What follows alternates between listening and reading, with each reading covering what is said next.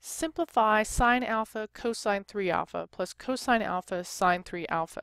So when I first look at this, I notice that it really resembles one of the rules that I've already studied. Now, which one is that?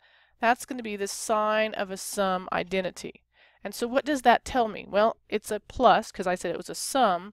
So it's going to tell me that sine of. Now, what you need to do is, since it's sum, is just figure out what are the two different angles that you have. Well, you have alpha and you have 3 alpha.